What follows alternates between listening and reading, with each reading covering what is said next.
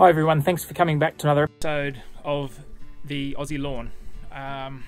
Decided to do an occasional Wednesday pop-up series called Workshop Wednesdays, where we're going to actually focus on the machinery side of turf. So, you know, how to do this, how to do that. Today what I've got for you is I've got a Victa Lawn mower here. It's a 4-stroke running a Briggs Stratton motor. Now, the people that own this mower have asked if I could just give it a check over. It needs a new set of blades, an oil change, and also going to show you how to do a service on the air filter, as this one runs a foam filter, so there's actually a way to properly clean and re-oil these things. So we'll touch on that, and also cover safety precautions and things to be aware of when you're sort of playing with machinery and blades and stuff like that, because there's always room for things to go bad if you get it wrong. So stay tuned, and I'll show you how I do things. Righto, so this is our patient for the episode. It's the Victa Lawn Keeper edition. Now, rule number one when you're doing any work on any machine, mower, whatever, is to disconnect that spark plug. Now, I go as far as actually removing the plug, because especially on these Briggs Stratton motors, they've got they have the ability to still start if you haven't fully removed that plug, that cap on the end of the plug. And secondly, if the actual insulator cap on the end has any splits in it at all, that spark will find its way through that split, and if it's in the right spot next to that plug, the machine will still run even though you've disconnected the plug. So actually, let me just show you that now, because there's probably some people at home going, oh, that won't be the case, that's not going to happen. So, well, let's put it to the test and see if we can get it to start without the high tension lead fully attached to the spark plug.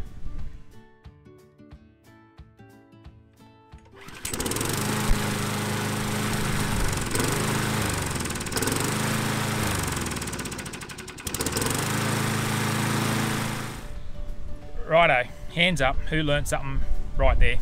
Because I'm sure there's a few of you thinking that Brenton's just lost the marbles and what sort of a lawnmower is going to run with the spark plug essentially disconnected. Well, that one did. Hit the like button, just hit it, just do it. Yeah, how's that for a bit of self-promotion? Look, let's move on.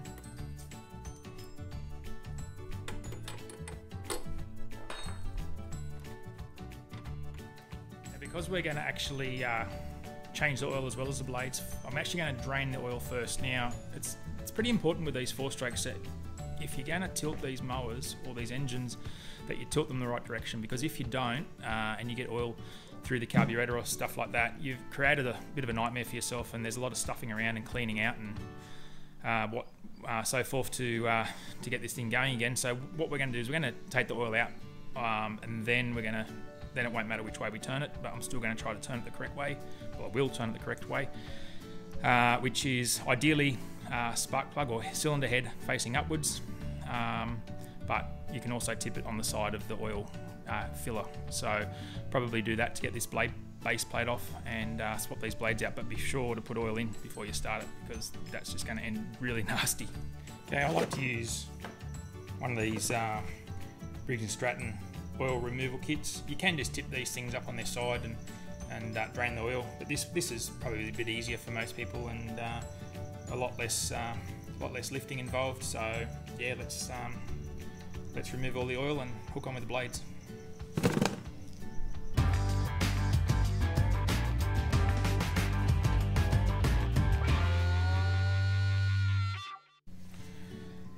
Righto, so we'll stick the oil cap back on for the moment, just because we're going to be tipping it on this side, so we're going to tip it this way to access the blades. There may still be a tiny bit of oil residue that I don't really want on my concrete in the garage floor. Okay, so pretty much all Australian lawnmowers will have a blade disc or a blade holder, whereas a lot of American style mowers just have a blade bar, which the blade is basically the thing that attaches to the motor. You'll see down here, so the blades here actually, this part, and this is the blade holder. And some of these will hold 4 blades, some will be a circular disc. This one is a bit more of a basic design, but still every bit as functional. So 9/16 bolt socket. It's what we're going to use to remove that disc holder. Gives us better access to the blades. So yep, let's hook on with that.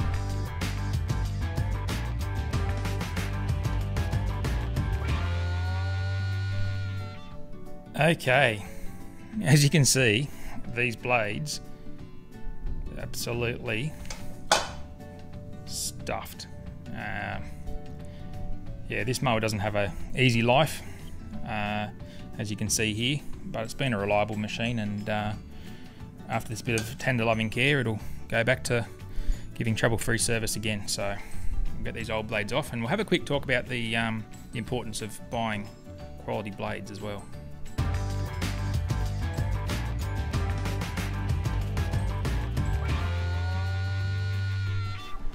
Righto, so we're ready to install the new blades, and before we do that, I just want to touch on all blades are not created equal. These ones here, these are not actually a genuine blade, but they're an Australian-made blade.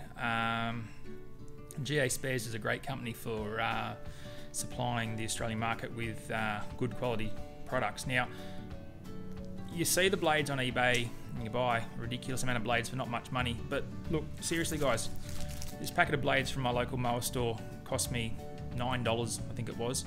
They're made in Australia, we're supporting Australia. I think right now there's not a better time. Now, the other thing to remember, the most important thing, Australian blades that are made here are covered by the Australian standards. There's actually a safety standard when it comes to blades, a certain,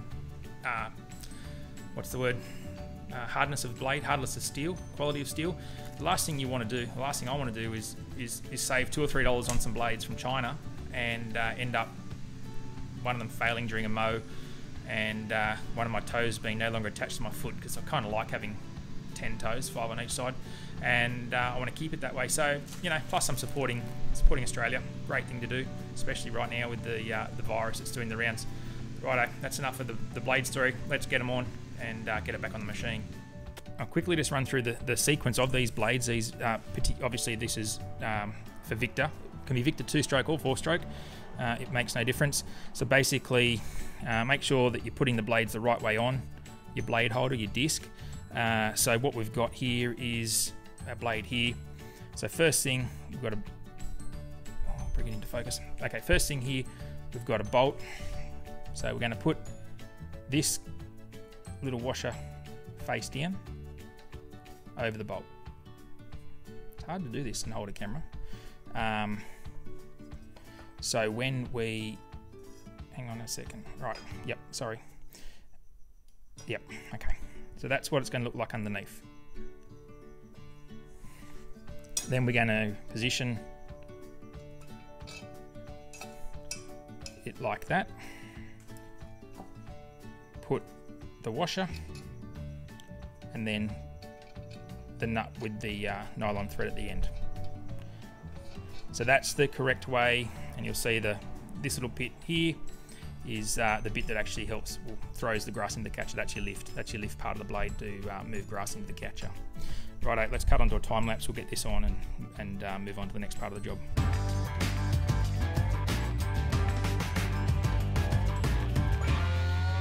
Okay, so at this point now, you're right to chuck this back under the machine. So we're just going to reverse the process, obviously, as the last time, and that's as complicated as changing the blades can be. Look, there's probably a little bit of strength required to removing this off the machine, and a lot of care, because we're working with still sharp and potentially rusty objects, so you don't want to be doing yourself any harm. If in doubt, look, please take it to your local mower store, but I just thought I'd do this as a bit of a video that it's really not that hard, it's not that scary, and yeah, it might just encourage you to have a go yourself, and you'll be surprised, you really will, after you do it once or twice, and you'll be like, wow, this isn't such a big deal after all.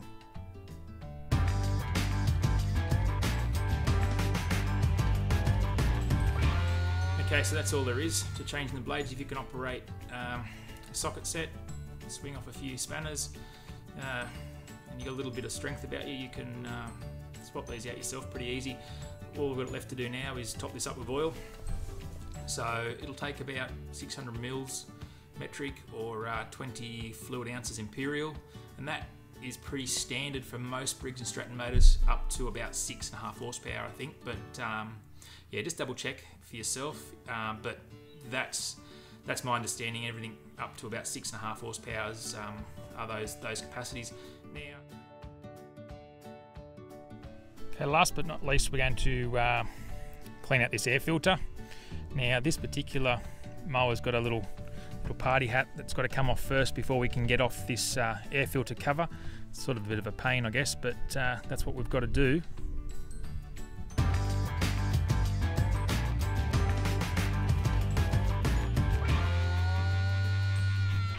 Okay, some of you that are familiar with Briggs Stratton motors are probably just a lot more familiar with exactly what was hiding under that cover with this motor. It's been around a long time and reliable little unit. I'm not going to lie to you guys.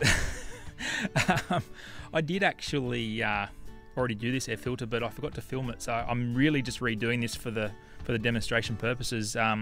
This was absolutely caked in dirt and grime and so forth, but as I said, look, I'm going to do it again just for the lesson on how to service these correctly.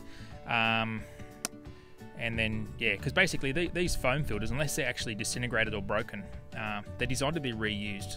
They wash them out with some fuel and then re-oil them, and that's all you do with them. The paper ones, obviously, you can either give them a shake out or you chuck them in the bin and get new ones.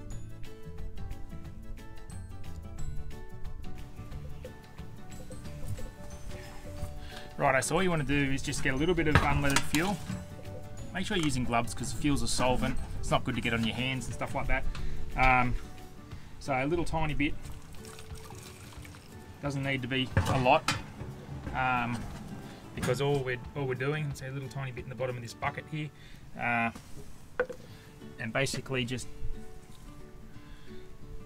drop your air filter in, and so what we're doing is we're just basically rinsing it in the fuel. And what it does, it's going to, you can see, it's just going to take all the crap out, and that's all we're going to do. So that's as hard as it to clean it. Removes all the old oil and all the old dust and dirt and muck. So that'll only, being a solvent based, that'll only take 30 seconds or so to fully dry out. If you're worried about disposing the fuel anywhere, if you leave it in a safe sunny spot, that little bit of fuel will actually evaporate in not a lot of time. But as I said, make sure it's a safe spot away from anyone or any problems.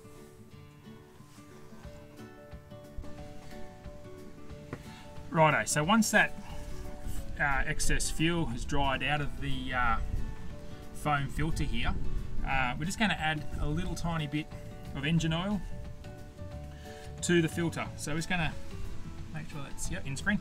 Going to put just a little bit like that. Then we're just going to squeeze it through and make sure that it's all the way mixed through. We'll put a little bit on this other side. We don't want it dripping out of here. It's sort of the happy medium. A case of less is more each time, and just add. If it's squishing out, if it's coming out when you're squishing it up in a ball and there's oil coming out, you've overdone it. My advice there is to wash it out in fuel and start again, because you've got too much on there. So that we might just put a little tiny bit more in that.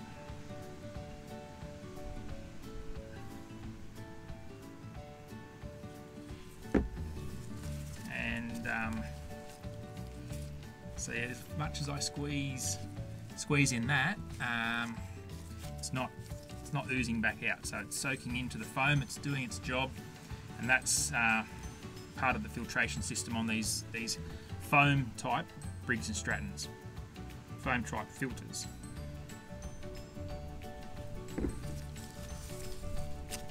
So that's probably now. See that there? That's probably now a little too much. Just marginally, but that will be okay. So we'll pop him back in his little filter holder here. Just goes there like that. Check the underside there. Very good. Top cap goes on. Stick the bolt through now, I'll stick the bolt through later, and back on the machine we'll put it.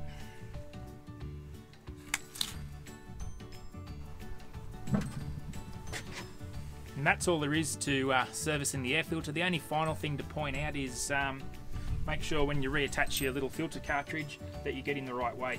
See, some people stick them on like this. It's not the right way. The pointy triangle bit goes to the back of the machine, pops on there like that. The bolt goes back down through with your screw, goes back down there like that, and you've now learned how to change the or service the air filter in your Briggs Stratton motor.